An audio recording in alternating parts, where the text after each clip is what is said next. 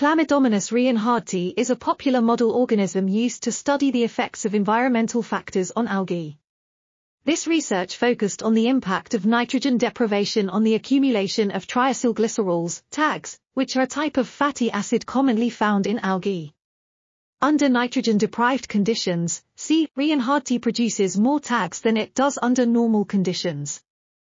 Additionally, this research examined the effect of different genetic backgrounds on TAG accumulation.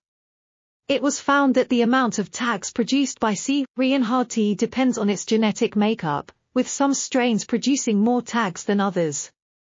Furthermore, the researchers observed that the rate of TAG accumulation slows down once the cells have already begun to produce them.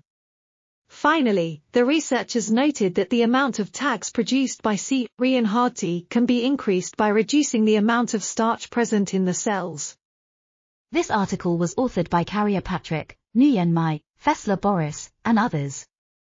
We are RTCLTV, links in the description below.